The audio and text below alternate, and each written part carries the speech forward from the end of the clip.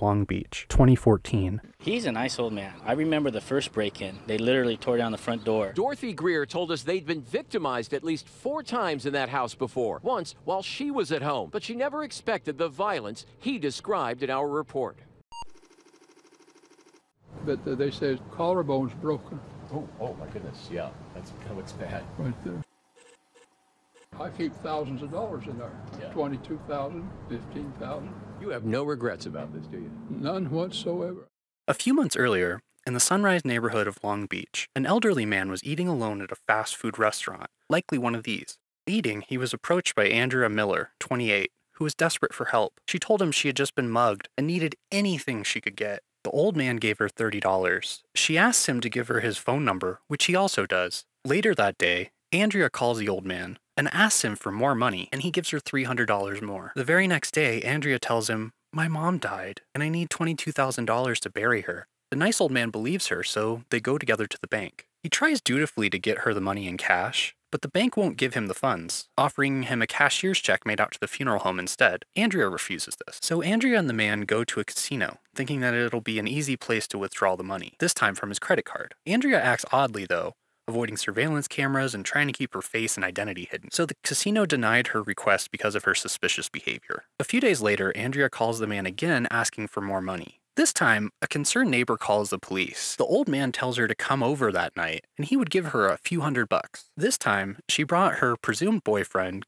Gus Adams, 26. When the couple arrived at the man's house around 8:25, they were immediately arrested and booked on suspicion of committing, receiving funds under false pretenses, embezzlement, and extortion. Unfortunately, there's just not enough evidence to charge them, so Andrea is released from jail, and Gus stays in jail for a little while longer because he had a warrant out for driving with a suspended license. But he too is released on May 21st, 2014. Once released, they turn their sights to a new target. Tom Greer, 80, lives in the Los Cerritos neighborhood of Long Beach, which is just a couple miles from Sunrise where Andrea met the aforementioned victim. His home had been robbed at least 3 times in the last year, and he believes it's consistently been the same people who he fears will return again. 2 of the burglaries were reported to police, 1 was not. Frustrated with this, he moved the safe key after the last robbery. He says that he often keeps thousands of dollars on the premises. On July 22nd, 2014, Tom Greer is working late, and Andrea and Gus make their move. Somewhere between 8:30 and 9 p.m., Andrea, Gus,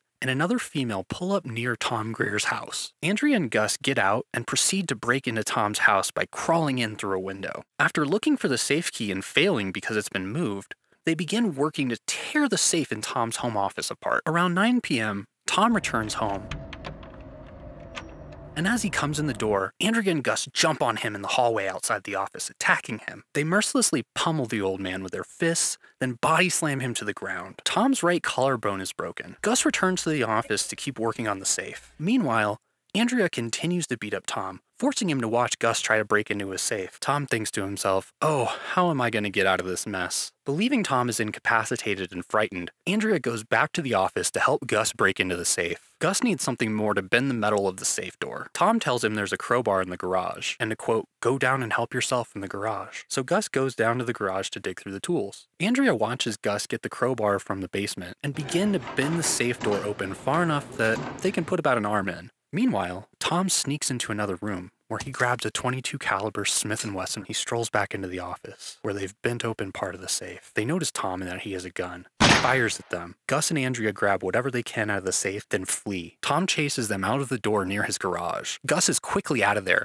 but Andrea straggles behind him. So despite the injuries that he sustained at his age, Tom gets within 10 feet or so of Andrea, right outside of his door. He aims and fires at Andrea right there in the middle of his driveway. The .22 caliber bullet hits Andrea in the back, and she falls down in front of him. Tom runs out into the alley and shoots at Gus, but Gus is already pretty far away and manages to flee the bullets. Tom returns to Andrea, and Andrea begs for her life. She says, "Don't shoot me, I'm pregnant, I have a baby," and I shot her anyway. Now running on pure adrenaline, Tom pulls Andrea's corpse into the garage in an attempt to lure Gus back to the house. Momentarily, Gus does come back, and they fight over the gun and Tom's cell phone. After a scuffle, Gus takes the gun and the phone and rushes off into the getaway car, leaving Andrea's corpse in Tom's garage. Eventually, the police arrive and take note of the situation. When they got there, officers found a deceased female and an elderly male subject who told officers that he shot the woman after she broke into his home. All of a sudden, I hear these high-pitched gunshots, and, you know, I hear some screaming after that, and I'm like, oh my gosh. Andrea is dead. She was dead. Well, yeah, I shot her twice. She best be dead. Gus is arrested shortly after the burglary. A little while later, they also arrest Gus's mother, Ruby Adams, 50, for acting as the lookout and the getaway driver. Now know that the woman who was killed was not pregnant, as the homeowner says she claimed, and her alleged accomplice has been charged with murder.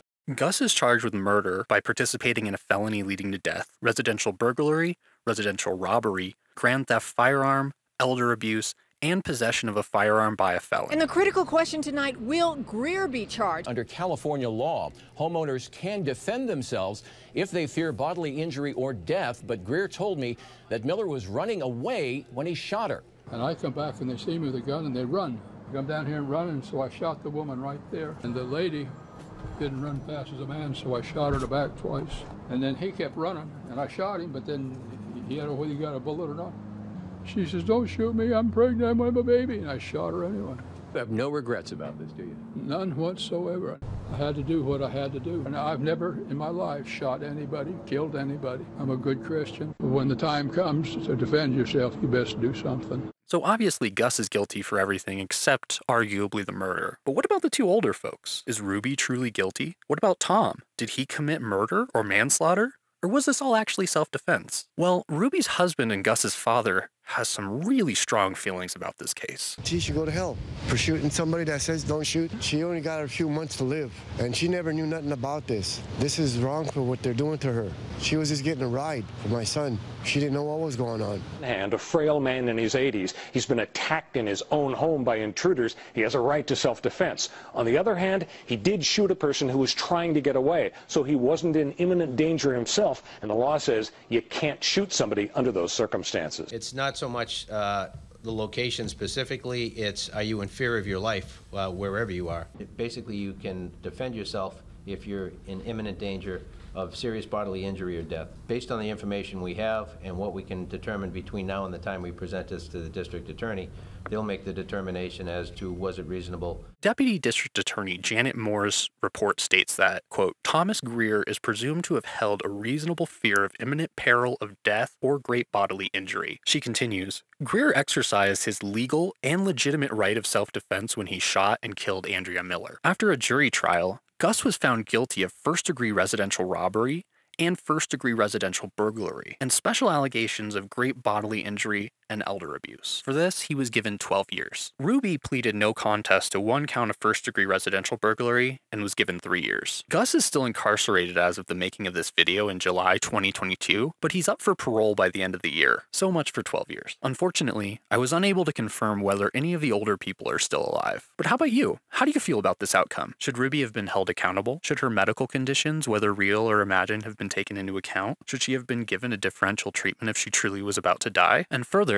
is Tom guilty of a crime? Leave a comment and let's continue the conversation. But right now, continue your YouTube binge with one of these videos. One is about an older man who is involved in a homicide, though in quite different circumstances. And the other one is one YouTube thinks you'll enjoy. Either way, you can't go wrong.